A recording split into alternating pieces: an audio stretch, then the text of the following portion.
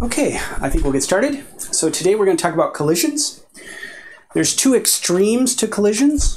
One in which the particle undergoes what's called an elastic collision, in which no energy is lost to the event. So we just collide and come back out. So energy is conserved in an elastic collision. And then the other extreme is an inelastic collision. So this would be like a marble hitting a stainless steel wall. That, by and large, that's very close to an elastic collision. Any real collision isn't going to be perfectly elastic. The other extreme is inelastic, and this would be like a wad of clay hitting that stainless steel wall. And again, nothing's going to be perfectly inelastic, but a wad of clay hitting the wall will be pretty close. So there, energy is lost and transferred to the system. Now, if we have a single system, not a wall here now, but just say two particles, let's make it the simplest system that we can and still have a collision. Let's talk about inelastic collisions first. During an inelastic collision, momentum is conserved for the whole system. Energy is not, and how it's not is that we're not violating conservation of energy, but what's happening is during the collision, because we're sticking together, we're causing vibrations within the object, and it's effectively heating up the object, and we lose that to heat. Also, any sound, although sound doesn't carry a ton of energy, most of it's lost as heat in the collision. So we need only conservation of momentum to calculate these problems. So let's work through that. Let's say we have two particles, and we'll stay in one dimension first. Take two particles, and they're moving along such that one particle will collide with the other. So let's say this guy's moving this way. Could be any way, but let's say this guy's moving and this guy comes in and collides. Now we won't bounce off. We'll collide and stick. So this would be, a good example here in chemistry would be if you have a reaction in which two molecules come together and bond and then go off as a single unit. The total initial momentum will be the momenta of the individual pieces, and the final momentum will be 1 unit. So we think of this as 1 unit. So this will be mass 1 plus mass 2 times its final velocity. Now, because of conservation of momentum, delta P is 0. So if we subtract this from this, in this equation, we get 0 equals that, and we can solve some problems. So let's take an example. Say we've got a 2 kilogram mass, a 1 kilogram mass. They collide and stick together. The 2 kilogram mass is moving at 5 meters per second. The 1 kilogram mass is moving at 3 meters per second.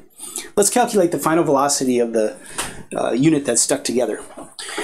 So m1 plus m2 times the final velocity, we don't know this, that's what we're going to solve for, minus 2 times 5 minus 1 times 3, well, that gives us 3 v final equals 13, or v final equals 13 thirds meters per second. Now, let's check to see if energy is conserved. And we said it isn't in an inelastic collision. So let's just calculate the kinetic energy of these before and after the collision. So we use 1/2 mv squared, kinetic energy formula. And so initial, we have the kinetic energy of 1 plus the kinetic energy of 2. That gives us our total kinetic energy. That works out to be 29.5 joules. And then we take the kinetic energy of the final unit, works out to be 28.1 joules. So we indeed lose a little bit of energy. Energy is lost. We have less energy after than before. All right, well, let's take this to 2 dimensions. It's straightforward. We just have to do our trigonometry now. So let's take this same system, but now this one that's chasing this one is coming in at a 30-degree angle.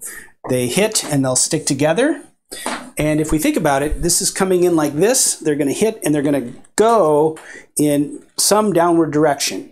This one's moving this way, probably not the same as this, but something in between.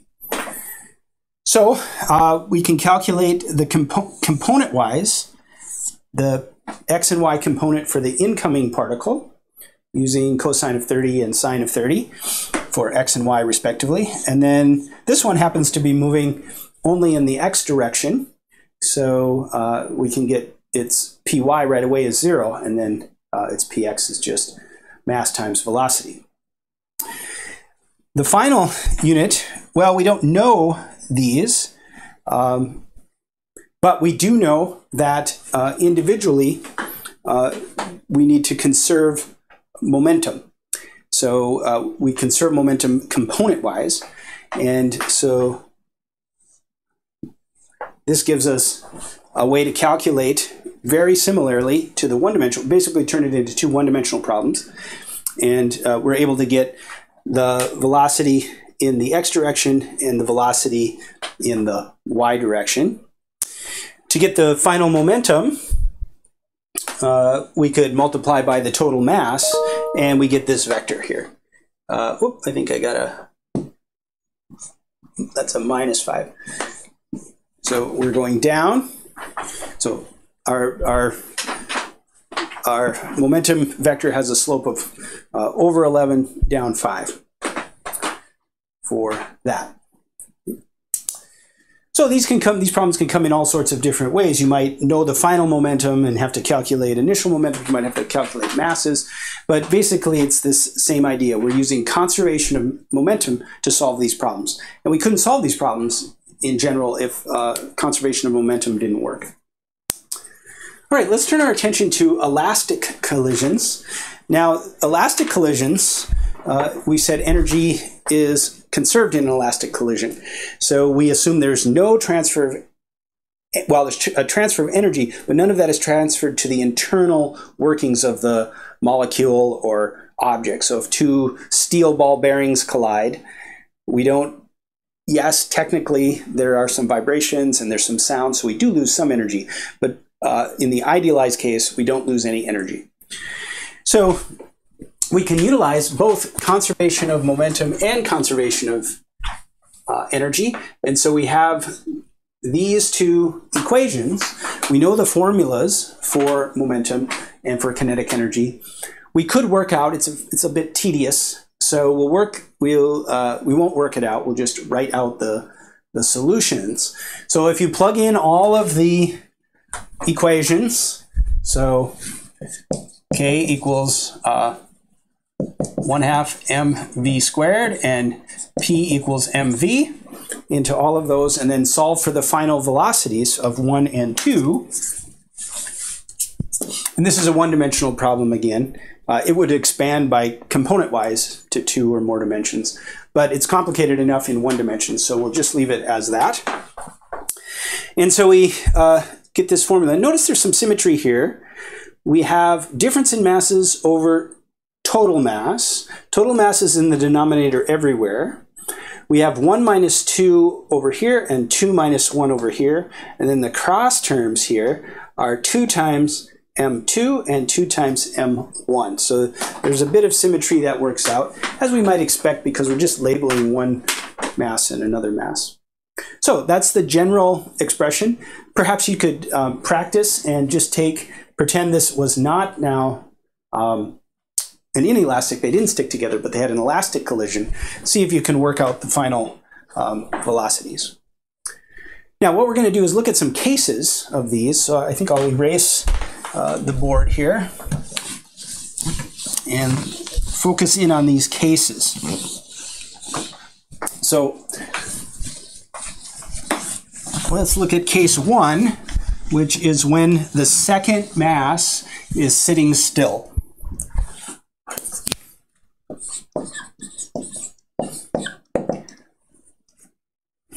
It's a little bit darker.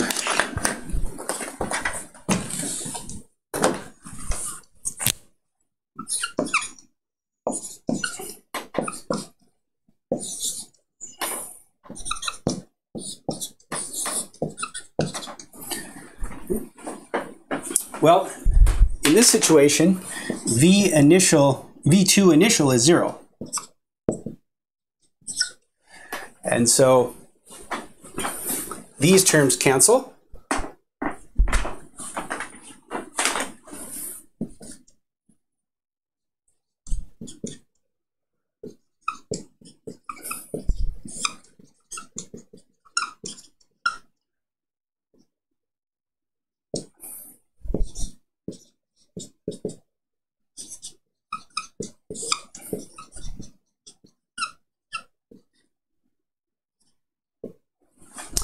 And we get that. And so the components are given to us by the initial, or the final velocities are given to us by the initial velocity.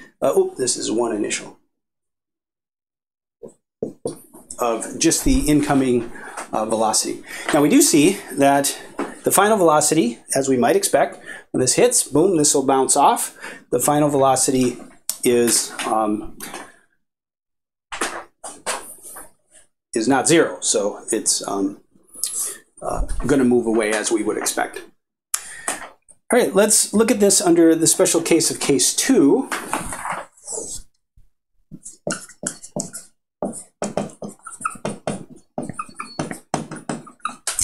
So now we're going to get these terms to cancel here. And so that's interesting. So V1 final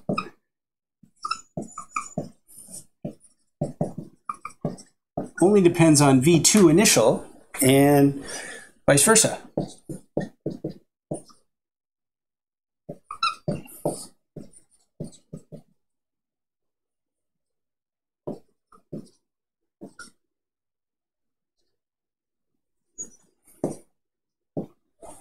And so they sort of exchange velocities in a weighted way, a mass weighted way.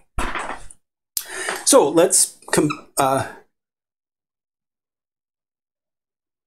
let's combine these two cases here now. Case 3, let's take that as case 1 plus case 2.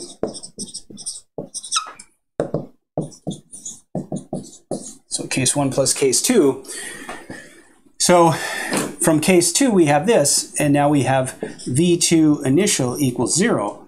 So V1 final equals 0.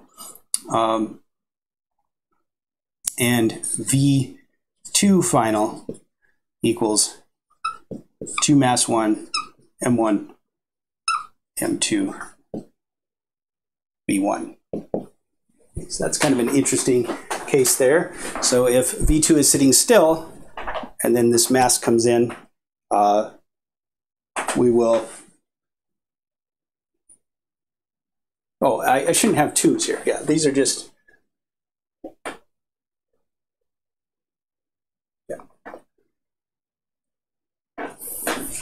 They will just exchange velocities. And case 2 says they'll exchange velocities. This is an interesting case where the initial case is 0. So this will come in, hit, and go. Hit, and go. Okay.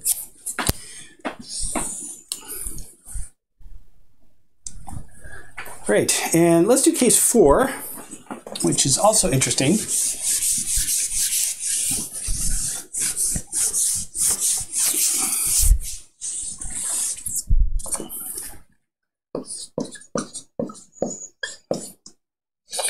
This is when M2 is much, much less than M1. So like a freight train and a ping pong ball.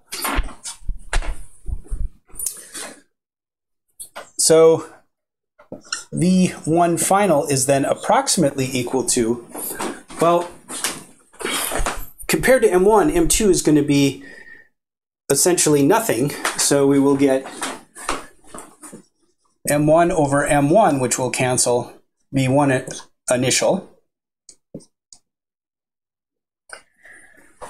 And then this will be essentially 0, because we'll have M2 very, very small over M1, which is very big.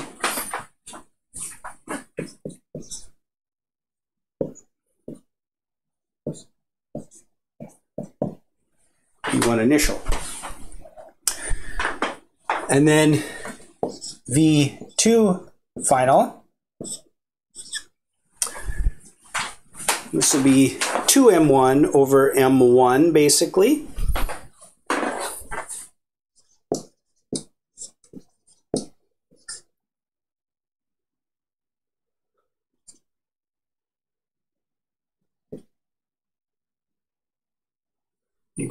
V1 initial. Well, this will be minus m1 over m1.